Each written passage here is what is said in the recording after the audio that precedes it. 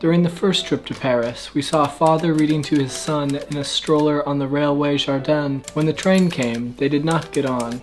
We watched them from inside the car, unmoving and noiseless, but bundled up and looking happy. It was the first real scene of the city, and it ended when they were eclipsed from view by the brick arch of the tunnel as the train entered into blackness. I thought about them long after the image was gone, in the lonely silence of transit, and while we waited on the street in the open evening air outside the bakery, and later in bed in the cold little room on that first night in Paris, when my impression of everything was sharp and new.